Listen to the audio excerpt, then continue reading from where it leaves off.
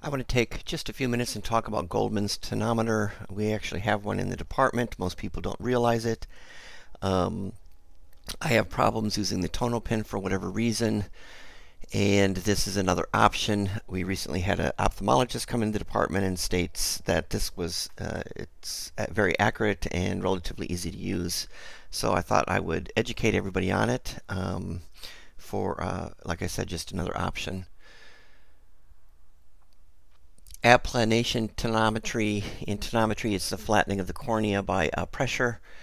Interocular pressure is directly proportional to the external pressure and inversely proportional to the area flattened. Here's the Goldmann's tonometer. This is mounted to the slit lamp, and this is what it looks like in our current state. This piece right here will be, this is non-disposable. You can also see it here on ours. This will be removed, and I'll show you what we actually will have in a second. The Goldmann's tonometer sits off to the side in normal slit lamp use. An example of the TonoPen, which we currently have and currently use. If you have good readings, by all means continue to use it.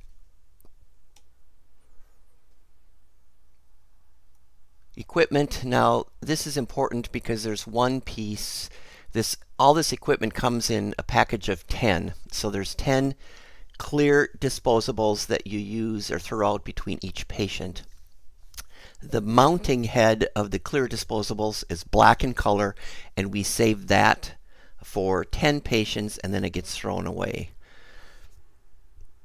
So we have to remember to just throw away the clear plastic and not the whole or the black pod. This is the example of the black pod standing alone. This gets mounted onto the Goldmann's tonometer. I'll show you that in a minute. Here is the white disposable that we use in between each patient. Again, this is saved for 10 patients. Example of it coming closer, of how to mount it. And then this is the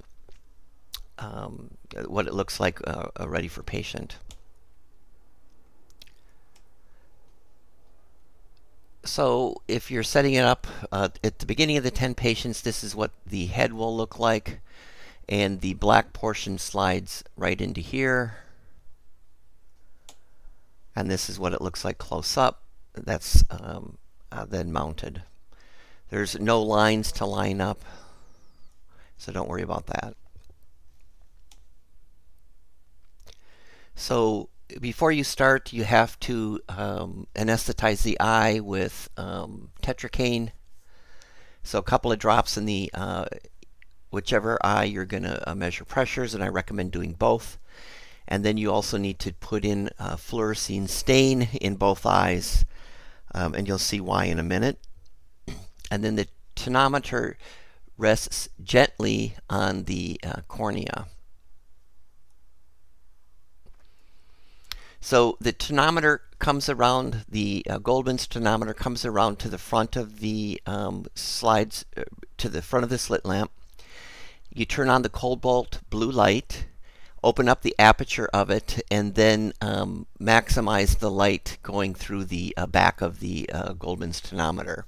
And then you slowly slide it forward to the eye until it's gently resting on the cornea, and sometimes you have to hold open the patient's eyelids so they're not blinking. And then you look through the binoculars and measure your pressure. So there's a little bit of a delay on the video, but here is 0. That's 0 pressure. And then 1 is here. That would be 10 millimeters of interocular pressure. And then 2 would be down below. And of course, that's at 20. So each line is 2. So this would be an interocular pressure of 8, 10, 12, etc. So what you do is you set it up, you put it on 1 because most patients are going to be around 10 or higher, and then you screw the dial here to get your inversely C's to line up. And I'll show you a picture of this next. And there's actually a video link at the very end.